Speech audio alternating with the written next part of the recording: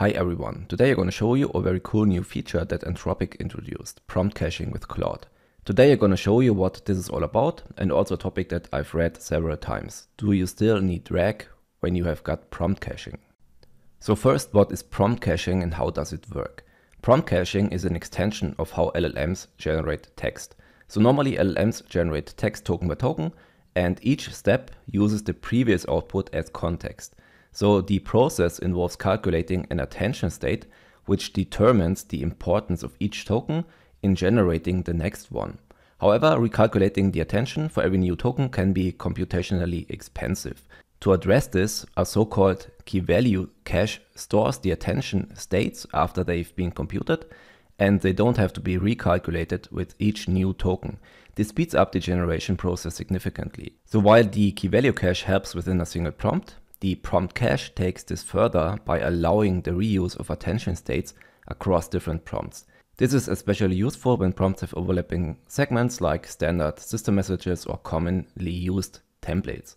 So by pre-computing and storing these segments, prompt cache reduces the need for repeated calculations, making the process of generating text even faster and more efficient. So Anthropic states that you can reduce the costs up to 90% and the latency up to 85% for long prompts. Prompt caching is available currently for Claude 3.5 Sonnet and Claude 3 Haiku.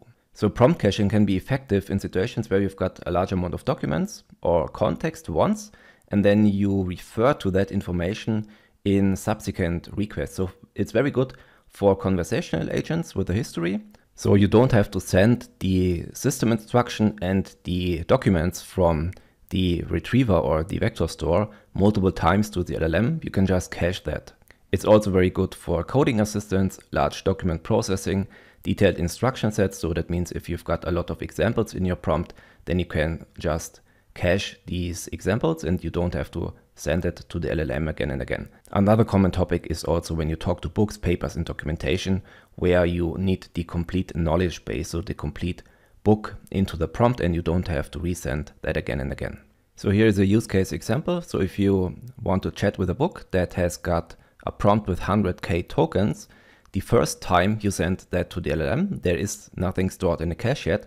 So this takes 11.5 seconds, and the second time when the 100k tokens are cached, then the latency decreases from 11.5 to only 2.4 seconds. So for many short prompting with 10k tokens, it goes from 1.6 seconds to 1.1 seconds, so 31% decrease. So cost reduction is also quite significant with 90% and 86%. So here is a little bit more detailed example. So for Claude 3.5 Sonnet, this is the most intelligent, up-to-date model that has a 200k context window.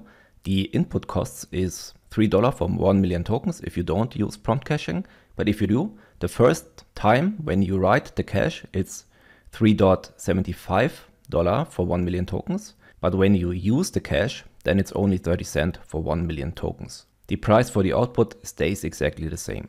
To use it in the code, you have to do the following. So you first have to install and import the Anthropic library, then load your API key for Anthropic, and then create an Anthropic client. This Anthropic client allows you to talk to the Anthropic API. And then the next step is that we download a large book. This is the Frankenstein book from Gutenberg.org, and we try to download that. We first make a GET request to see if it's actually available. And then if it's available, we use Beautiful Soup to scrape that content. We strip the text, use some regular expressions to delete some content we don't want to use. And then we gonna set up a timer. So we want to see how long it takes when we don't have it in the cache, and then a second time when we've got the book content in the cache. Then we create our client. We use Claude 3 Haiku. The next part is that we set up a system message to give the LLM some kind of identity. And also in that system message, we have to provide the book content. And now comes the important part. We have to set this cache control key. And this means that the information in this dictionary, so the book content, will be stored in the cache if there is nothing in the cache yet. And it will be used from the cache if we already stored it in the cache. So this is the important new part here. And then we just pass another message, so with role user, and we want as user to analyze the major themes in Frankenstein. And then we use another perf counter from time to measure the execution time. And that's actually it. So let's try it out. So first time we run it, just run python raw code.py. So that's the response. If we scroll up a little bit, we can see this is the execution time. We've got 12.8 seconds for the first time. And if we have a look at the response, we can see the following: prompt caching better usage. And here we can see cache creation input. So we set 90k tokens in the cache, and we've got 0 tokens which were read from the cache, because we, of course, don't have anything in the cache yet. So this is 0 tokens. But if we execute that again, we should see that the information, that book, is already in the cache. So we should just read it. So let's try to execute it again. And normally this should be now significantly faster. And instead of writing it in the cache, we should read it from the cache. So let's try it out again. And this is the result. It's 6.1 seconds.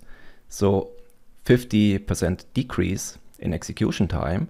And if we scroll down, we can see that cache creation input is 0 tokens. And now we've got 90k tokens in this attribute, cache read input token. So we read it from the cache. And this is why this is significantly faster now. Since many of you use LangChain, you might wonder if this works with LangChain too. And yes, it of course does. You just have to use the chat Anthropic class from LangChain Anthropic and then use the normal invoke method, or use a invoke, batch, or whatever you want. This totally works fine. Okay, so you might wonder, what is the cache lifetime? Is it stored forever in the model? So no, the cache lifetime is around 5 minutes, and then the lifetime is refreshed each time the cache content is used. If it's not used for more than 5 minutes, then the cache gets cleared. Another question might be, how many documents can you store in the cache? Can you use the cache multiple times in a prompt or not? And the answer is yes. You can use this cache control attribute 4 times in a single prompt. Okay, so now the last and very important question: can prompt caching replace RAG? And the answer is a clear no. So in fact, prompt caching and RAG complement each other quite well. In an LLM-based application that uses RAG, prompt caching can be particularly useful when users ask the same questions or similar questions very often. In such cases, then the retrieved documents can be stored in a cache, which can significantly improve the efficiency of your system. However, when new or less frequent questions arises, then you just use the normal RAG system, where you pass the question to the vector store and dynamically retrieve the information from the vector store. So I don't have too much experience with that in practice, of course, because it's new, but I would say if a question was asked within the last 5 minutes, then you can just use the cache, and otherwise you use the vector database. But I think as we gain more experience and refine that approach, we'll get better insights how to make the most of that combination RAG and prompt caching. Okay, that's it. Thank you very much for watching. See you in the next video. Bye bye.